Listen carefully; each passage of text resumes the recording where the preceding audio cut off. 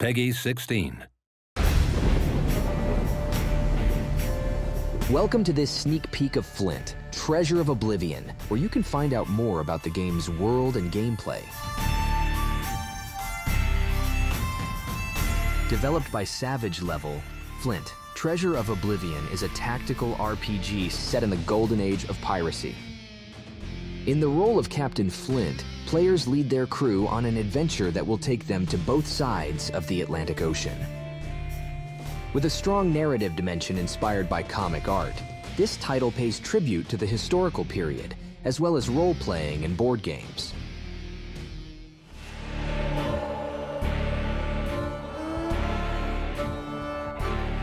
Along with his first mate Billy Bones, Captain Flint takes to the seas in search of a mysterious treasure, while he is drawn by the call of the unknown.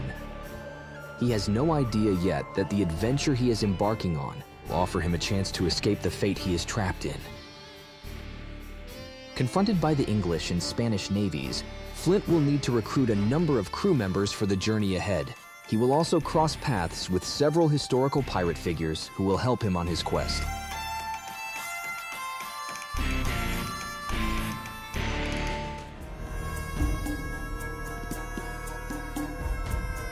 Developed using Unreal Engine 5, Flint, Treasure of Oblivion will take players through various environments along an adventure beginning in Saint-Malo, France, and ending in the lush jungles of Central America. Players will be able to explore detail-rich, one-of-a-kind locations, including disreputable taverns, jails, colonial towns, and lost temples. Centered around a comic-inspired narrative thread, the game uses graphic elements like comic panels and bubbles to bring the many dialogue sequences to life.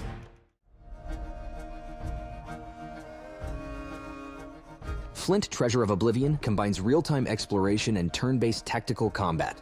By exploring the levels, you can open up different dimensions of the game. First, you will get a chance to talk with some of the inhabitants to progress through the story while unlocking additional quests. You will also be able to discover various items in the form of cards. These will be of two kinds: unique, story-related items, or items that can be used in combat. Like any pirate captain worth their salt, players will need to share out the loot among their crew to enable its members to use weapons, muskets, pistols, swords, and level up: defense, luck, dexterity, health, etc. Through the playing card system, players will be able to use accessories, skills, and attributes in both exploration and combat phases. They simply choose the relevant cards from the deck they will have collected.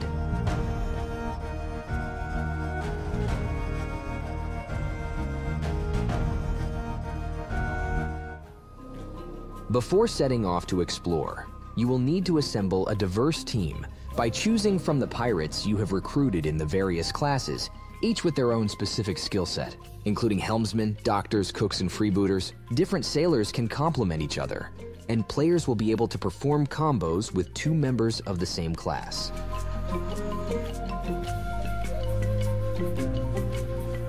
In combat, you will need to turn the environment to your advantage by exploiting the location's topography and any possible interactions. Dropping down from a height, knocking enemies over, or rolling barrels, for instance, may well give you a decisive edge.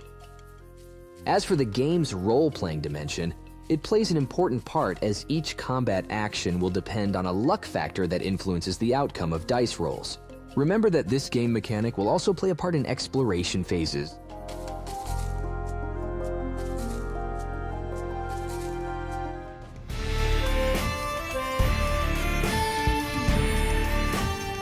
Flint, Treasure of Oblivion will invite players to step into an exciting world of piracy built on historical research, role-playing mechanics, and an original narrative approach.